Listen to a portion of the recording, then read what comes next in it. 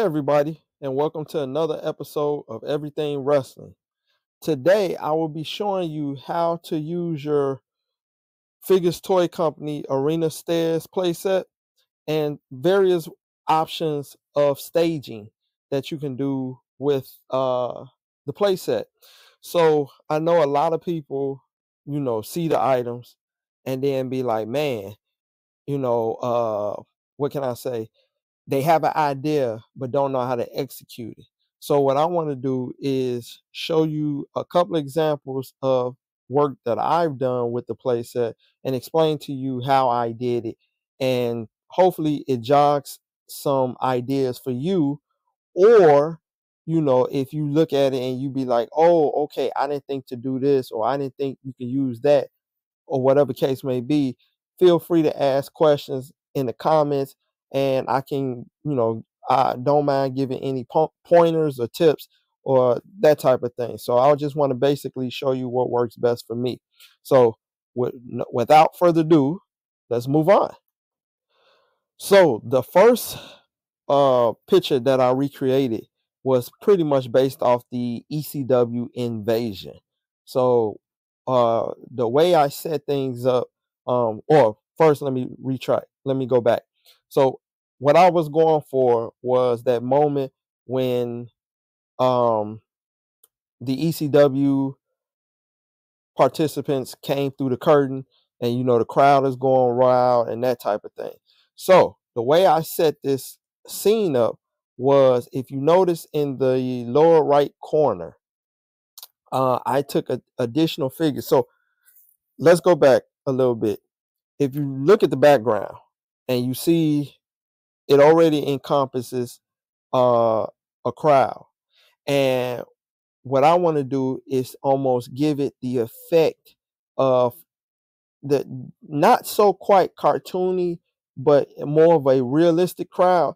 So what we did was, if you look in the lower right hand corner, I took two suited figures. Now, obviously, you should be able to tell who they are, but I mean, I used a JBL and a Miz suited figure, and then to the left of it, I used one of the FTC generic figures, and pretty much put it in a perspective so that when the camera caught it, it almost looked like they are a part of that crowd.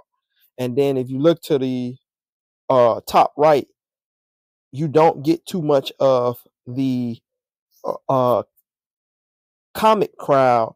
You're only seeing the flashes. So it's kind of, it takes your eyes off of the comic look, but it gives you more of that realistic look. And then of course, we set up Tommy Dreamer to make it seem like he's walking down the stairs, and then you got that look from Sandman as though he is acknowledging the crowd like we're here. And the same thing with Rhino. So that's how we pulled off that scene. Now, the next scene that we did was, this was taken from WCW Nitro, and I don't know if you remember when Macho Man was feuding with DDP. He would always, when DDP in the middle of DDP matches, he would always appear at in somewhere within the arena at the top of the stairs, and he would be on the mic and cut a promo, and usually he had Liz with him, and basically DDP would be sitting in the ring looking at him, and then he eventually would jump out the ring and try to go and catch Macho. So the part that I'm recreating is that part when Macho just appears at the top of the stairs. So same thing I did with this one, which is similar to that first picture, where again blended in my crowd at the bottom. So now if you look towards the bottom, if you notice, you see a couple of the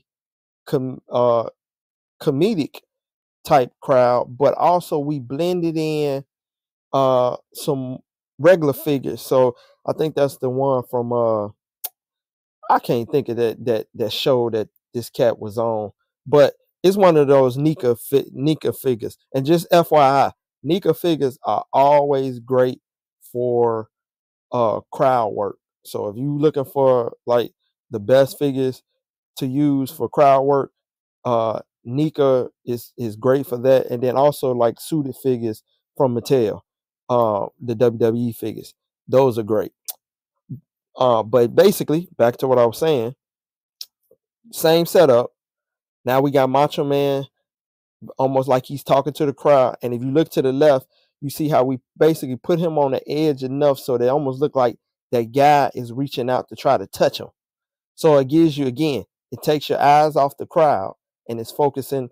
We put your focus on where we want your focus. And the focus we want you to have is on Macho Man and Liz. And then we took the security guy and we had him stand at the top. So he's pretty much like he's kind of trying to keep the crowd away, which is why you don't see too many crowd figures in the shot. So he's kind of doing his job. He's standing at that curtain and he kind of keeping everybody away. So that was the rationale behind that photo. Now, for our final photo, what we did was we took it back to 2009 bragging rights. So you remember the last, I think it was the Falls Count Anywhere last man standing match between Orton and Cena. So what we did with this one is we took the guardrails. If you look at the bottom where the ref is standing. So we took the guardrails and we used our guardrails to section off the stairs.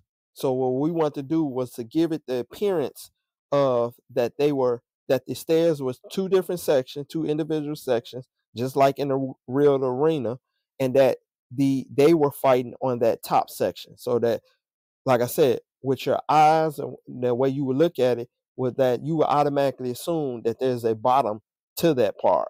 And that's what we want you to, that's how we want you to look. So we took the guardrails, and because the stairs are not that wide, it's wide enough for you to stand on, but it's not wide enough to properly place the guardrails. What we did was we used I made a makeshift block on each end. So pretty much took a styrofoam block, and elevated the guardrails on those blocks to even them out. So that's pretty much how the guardrails are hanging up there. And then, of course, we posed Cena, and we got Orton in a fighting motion, almost like he's getting ready to elbow him to kind of get out of the FU. And then we stuck the referee in the center where he's trying to basically control the action. And the reason that we did that is because, again, we want to draw your eyes away from the crowd and draw your eyes to the action. So when you're looking at this, you may see the crowd on the side and oh, that, it's kind of like somebody drew in the crowd. But again, your eyes immediately goes towards the action, where that ref is. So the ref is like your center point, and then we built around that. So hopefully this has helped you or has sparked some ideas for you to take your playset and create some awesome pictures out of that. But if you have any questions, by all means, feel free to let us know. Feel free to let us know what your questions are. Leave them in the comments section, and I definitely will answer them. Also, if you haven't subscribed to our channel, please make sure you subscribe to our channel, uh, uh, because we're basically gonna come with some more content, things like this, and like I said, we got some more series coming. We got a whole lot of stuff coming down the pipeline. So we definitely want you to go on that ride with us. So other than that, we hope this has been a help to you. And until next time, we want you guys to stay blessed out there and be safe. And come on back the next go around. And we look forward to bringing you some more interesting content. Until then, we'll talk to you.